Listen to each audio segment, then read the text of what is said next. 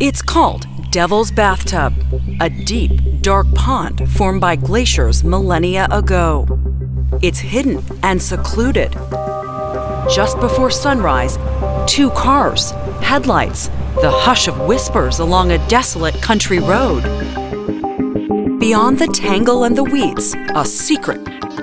When the sun came up, the discovery would tell the tale of an all-American family torn apart by twisted loyalty hard to comprehend, and a betrayal that someone wanted to keep buried deep in the woods.